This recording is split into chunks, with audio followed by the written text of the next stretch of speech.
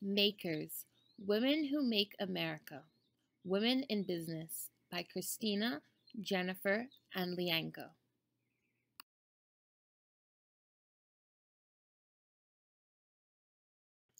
In our presentation, our women of focus will be Lynn Elsenhans, Irene Rosenfeld, Mary Wells Lawrence, Elizabeth Arden, Oprah Winfrey, and Josephine Menser. Irene Rosenfeld received her education from the renowned Cornell University. She holds 3 degrees: a bachelor's in psychology, a master's degree in business, as well as a PhD in marketing and statistics. Rosenfeld's experience in the food and beverage industry has spanned across many companies. Her first job was at Dancer Fitzgerald Sample Advertising Agency in New York City, where she later joined General Foods in consumer research. In 2004, Rosenfeld was appointed chairperson and CEO of Frito-Lay, where she focused on product promotion. Rosenfeld was appointed CEO of Kraft Foods in 2006. However, on December 5th, Kraft announced that Rosenfeld would stay on as a chairperson of the $31 billion global snack company, which would be called Mondelez International Inc.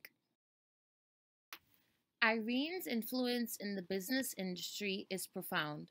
She has rearranged America's largest food company and successfully steered the $42 billion revenues for the company through the downturn. She led Mondelez towards a big push into e-commerce, and in her 11 years as the CEO, the first of Kraft Foods and now of Mondelez, she has made about $231 million. Another woman of focus is Miss Lynn Elsenhans. She received her education from Rice University with a bachelor's degree in applied mathematics, as well as a master's degree in business administration from the renowned Harvard Business School. Lynn Elsenhans' experience in the fuel industry has spanned quite a bit. She was the executive chairman of Sunico Inc. from January 2009 until May 2012, and the CEO and president from August 2008 until March 2012. She also served as chairman of Sonico Logistic Partners from October 2008 until May 2012, and the CEO from July 2010 until March 2012. Elsenhans worked at Royal Dutch Shell for more than 28 years, where she held a number of senior roles, including Executive Vice President, Global Manufacturing from 2005 to 2008. She served on Baker Hughes Incorporated Board of Directors from 2012 to July 2007, and as the Director of Flowserve Corporation within the last 5 years. Among the fuel industry, Lynn Elsenhans is a household name. She was the first woman to run a major oil company, while pushing the company into biofuels and acquiring a new plant in upstate New York. Since she took the helm in 2008, Sunoco has added 250 retail gas stations. The company also spun off its profitable coke-making business, which supplies raw materials to international steelmakers. In little more than 3 years in the driver's seat, Elsenhans has directed the sale of its chemical business and all but removed the company from refining. Next, we are going to talk about Mary Wells Lawrence. These are some photos from her at her time working in Jack Tinker and Partners in the 1960s. So Mary Wells Lawrence moved to New York with her father because she wanted to pursue a career in acting, but instead she attended the Carnegie Institute of Technology in Pittsburgh at the age of 18. She then went on to marry a fellow student, Bert Wells, in 1949, and they had moved away to where Bert Wells, her husband's job, was located. But they actually moved back to New York City in 1952, and Mary got a job as a fashion advertising manager at Macy's. She had worked at several department stores before that.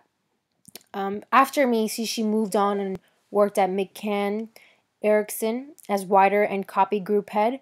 There, she managed several retail-oriented accounts like Talon Inc.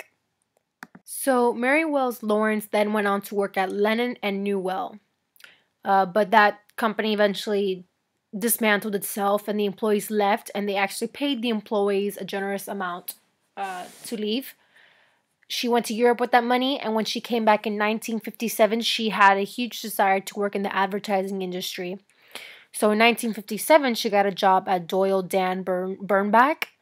There, she worked as a copywriter, and she eventually became Vice President's Associate Copy Chief. She was known greatly for her work in General Mills and Max Factor and Co. As you can see from the information provided before, Mary Wells Lawrence worked at several advertising companies, and she did this to work herself up the corporate ladder. In 1964, Mary Wells Lawrence went on to work at Jack Tinker and Partners. There, she was paid $60,000 a year and was given more creative freedom. At that time, $60,000 a year was a lot, because $60,000 a year is a lot today in 2017. I believe that in Jack Tinker and Partners is where she really developed in terms of her creativity in advertising. She worked on campaigns like Alka-Seltzer, No Matter What Shape Your Stomach's In, and that actually won a Clio Award in 1964. She also worked on the famous Braniff International campaign, The End of This Plain Plane. And she worked on both of those campaigns with her creative partners, Dick Rich and Stuart Green. And the Braniff International campaign was very successful because it didn't, with the plane didn't necessarily go faster than other planes and so on. The campaign made the airplane more attractive, and that attracted a lot of consumers. So in terms of the Braniff International campaign, she rebranded the airline company by changing the decorations, and by that I'm talking about, the outfits of the airplane attendants and so on. It was also one of the first of her biggest projects, which became a big hit.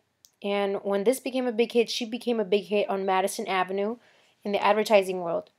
Below you could see a picture of one of her advertisements. It says, "Ever since I made the centerfold of Playboy, I fly on Braniff. When you got it, flaunt it." So, in a sense, Mary Wells Lawrence made flying sexy, and people loved it. Just some advertisements from the Alka-Seltzer. "'Tis the season to plop flop, fizz fizz, fast fast, and chomp chomp, sip sip, flop flop, fizz fizz. Alka-Seltzer, what a relief it is." Mary Wells Lawrence worked a lot with Alka-Seltzer campaigns. So the Braniff International project was very important for Mary Wells Lawrence, because if she did well, which she did because the campaign was very successful, they would possibly promote her to president of Jack Tinker and Partners, but they did not, because Jack Tinker told her that, men were not ready to accept a woman as president of an advertising agency, but that, she'd still be paid as a president, she'd still have the authority as a president, but that wasn't good enough for Mary Wells Lawrence, so she quit. Mary Wells would say that desire beats talent all the time, and that's what she held on to when she left, and she set up a shop in the Gotham Hotel in 1966. Her new agency was called Wells Rich Green. Wells Rich Green because her creative partners from her last company, Jack Tinker's, Rich and Green, left with her.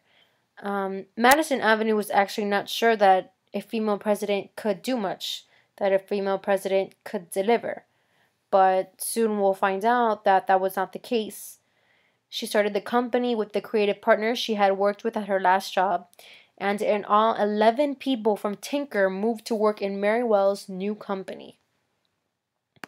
So contrary to what Madison Avenue believed, everybody actually wanted Mary Wells to be their agency, and Mary would do a lot of research on her projects to deliver the best product. In the 1950s and the 1960s, in almost every industry, women were denied access to power, but Mary Wells Lawrence created her own stepping stone to power by starting her own company.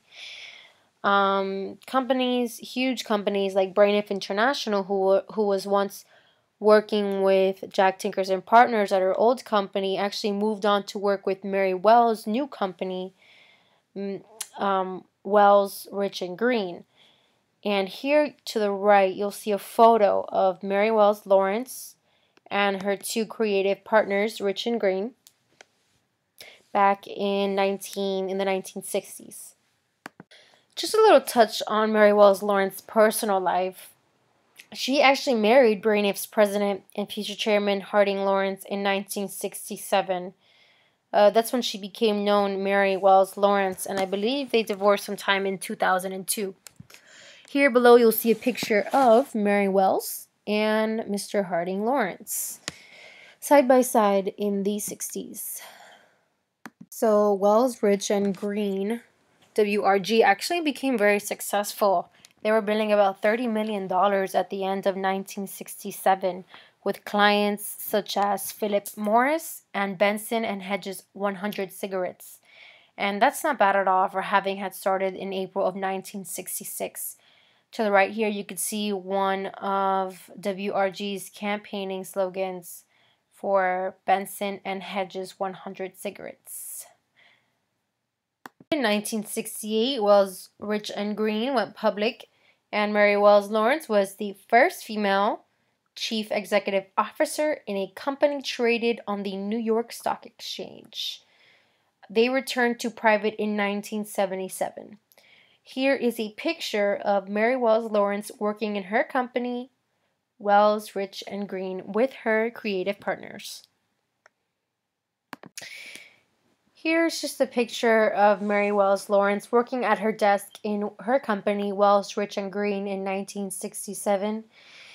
I just really like this photo because it really shows the independence of Mary Wells Lawrence and the outcome of her desire to become successful in the advertising industry. Here are some more notable achievements by Mary Wells Lawrence. At age 40, she became the youngest person to be inducted into the Copywriters Hall of Fame. She was the most powerful woman in the advertising industry. She was making about $300,000 by 1976, becoming one of the highest paid women executives. In 1976, Wells, Rich and Green had billings of $187 million, which made it the 15th largest ad agency in the United States. All very impressive for a woman having to overcome a lot of obstacles, especially in the corporate world back in the 1960s and the 1970s. Wells, Rich and Green created a lot of famous advertising slogans that are famous to this day, such as I Love New York, which you literally see all over New York, and that was created to encourage New York tourism. Also, Quality is Job One for Ford Motor Co. and Try It, You'll Like It for Alka-Seltzer. And to the right, you will see a picture of Mary Wells Lawrence sometime recently, holding up a sign of her slogan, I Love New York. These were some campaigns, as previously noted, that they worked on. Quality is Job One for Ford and Alka-Seltzer, Try It, You'll Like It. Wells, Rich and Green did these in the 1970s. So Mary Wells Lawrence retired in 1990 at the age of 62 and sold Wells, Rich and Green to BDDP International, which is a company in Paris, France. And in 1997, Wells, Rich and Green stopped all operations. In 1971, she was named Advertising Woman of the Year. And in 1999, Mary Wells Lawrence was inducted into the Advertising Hall of Fame by the American Advertising Federation. They had said that she was the force behind one of the most creative shops in the history of advertising. So these are some quotes from Mary Wells Lawrence that I really like. One of them is, the best advertising should make you nervous about what you're not buying. I believe this quote shows her expertise in the field of advertising. Another one is, it's an ideal business for women. It's made for women. It needs women intuition. It needs women's thinking. Another quote, which is my favorite, by Mary Wells Lawrence says, "You can't just be you. You have to double yourself. You have to read books on subjects you know nothing about. You have to travel to places you never thought of traveling. You have to meet every kind of person and endlessly stretch what you know." If you click on this link, you will be able to access the famous Alka-Seltzer commercial with the famous slogan created by WRG, "Try it, you'll like it." I watched it and I think it was a great commercial because it shows the application of the product. Next, I will be talking about Elizabeth Arden, an entrepreneur and business leader. She was born in 1881 and passed in 1966. Her name was actually Florence Graham, but it was changed when she joined forces with Elizabeth Hubbard in 1909 to start a cosmetics line. So she took Elizabeth's first name, and she took Arden from a poem that she really liked. Elizabeth Arden actually changed makeup in the way in that it was seen by society. She made cosmetics and makeup respectable. So Elizabeth Arden grew up in a poor family, and so she had to work as a child to help her family make ends meet. And she actually ended up studying nursing. But in 1907, she moved to New York City, and she loved the modern life because she had actually grew up in a farm. In New York City, she got a job as an assistant to a beautician named Eleanor Edier. There, she learned everything she could about the beauty industry, how things were advertised, how to perform facials, how to sell to customers, and drawing clients, etc. She became so good at her job that clients would request her for facial treatments. After having had gained experience at her last job, she decided to open her own salon with a partner, Elizabeth Hubbard, in 1910. And it was located on Fifth Avenue, but their partnership dismantled in 1914, but Elizabeth decided to stay in the industry. So she ran a business at a time when few women ran major companies, and below you'll see a picture of one of her displays in New York City. So Elizabeth worked to grow her business as she hired chemists to help her create one of the first products in her line, face cream and lotion. But she would give manicures after hours to help pay for her rent on Fifth Avenue. Below is a photo of one of her salons on Fifth Avenue. So by 1915, she was selling her products internationally and her company was close to becoming a global brand. In 1922, she was opening salons in places like Australia and South America.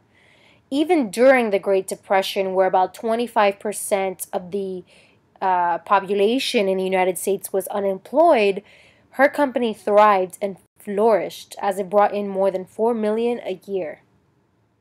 Elizabeth Arden was very active in the Women's Right March at the time, as she participated in the Women's Right March in 1912.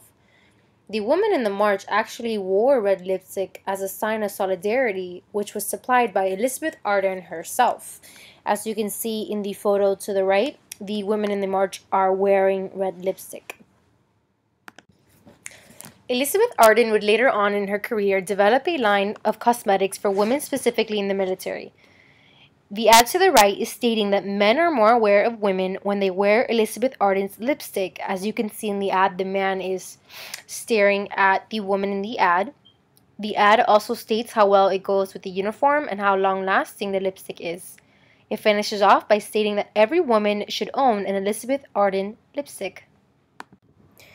Elizabeth Arden also paved the way for many items we use nowadays, such as travel-sized items, and was the first to offer in-store makeovers and operated high-end spas. To the right, you can see a picture of one of Elizabeth Arden's high-end spas. Elizabeth Arden also became interested in owning horse races, and in 1945 founded the Maine Chance Farm. In 1947, she was featured in Time magazine about her success in a male-dominated field like horse racing, as in 1947, one of Arden's horses won the Kentucky Derby. Below you could see pictures of Elizabeth Arden with a few of her horses from her farm. Arden was awarded the Légion d'honneur from the French government in 1962 for her contributions to the cosmetic industry. By the time of her death in 1966, Elizabeth Arden had opened more than 100 salons worldwide and had a line with almost 300 cosmetic products. These are some quotes from Elizabeth Arden, and I feel that quotes give you an insight as to who the person really was or is. So, to start, to be beautiful is the birthright of every woman. Another one is, it's remarkable what a woman can accomplish with just a little ambition. Lastly, my favorite, dear, never forget one little point. It's my business, you just work here. This one was said to her husband, which was something unconventionally done at the time. Next, Jennifer will talk about Oprah Winfrey. Oprah Winfrey is not only a celebrity, she is a leader and hero known all around the world. Due to her strong work ethic and dedication, Winfrey was able to build herself up to the inspiring woman she is today. Winfrey's generous and positive mindset gave people support and hope that they can accomplish so much, despite their past. I chose Oprah Winfrey because she is an incredible inspiration for many young women and has showed people how a rough start can lead to a greater ending. Oprah Winfrey was born to Vernita Lee and Vernon Winfrey in Mississippi on January 29, 1954. Unfortunately, Winfrey's parents separated after she was born and left her in the care of her maternal grandmother in Mississippi. Due to Winfrey's strict grandmother, Winfrey learned how to read at only 2 years old. Also, Winfrey skipped kindergarten after writing a note to her teacher on the first day of school saying that she belonged in the first grade. At 6 years old, Winfrey was sent to join her mother at an extremely poor and dangerous neighborhood. At 12 years old, she was sent to live with her father at Nashville, Tennessee, where she began making speeches at churches and one time even earned $500 for a speech. Then, Winfrey again joined her mother, and the horrible neighborhood had a negative effect on Winfrey's teenage years. Her problems worsened by sexual abuse starting at the age of 9 by men that her family trusted. When Oprah was in high school, she won a speech contest and earned a full scholarship to college. She used the scholarship to attend Tennessee State University. In 1971, Oprah was encouraged to enter the Miss Teen Fire Prevention pageant. Much to her surprise, she won first place. In the interview, Oprah said that her goal was to become a broadcast journalist. After the pageant, she was offered a job as a news reader on the local radio. She loved that job and knew that her future was going to be in radio and TV. While still attending college, Oprah got a call from the CBS news station in Nashville. They wanted her to be their news anchor. She couldn't believe it. She took the job and became the first female African American news anchor in Nashville history. She was only 19 at the time. In 1976, Oprah moved to a TV station in Baltimore, Maryland. At first, she worked as a news anchor, but things weren't working out very well. She was moved to a TV talk show called People Are Talking. She was then recruited to host a morning TV show in Chicago called AM Chicago. A few years later, in 1986, the show was renamed The Oprah Winfrey Show and was shown all over the country. With the launch of The Oprah Winfrey Show, Oprah became one of the most famous people in the country. Over 10 million people watch her show every day. Oprah also made a lot of money. Her show made $125 million the first year.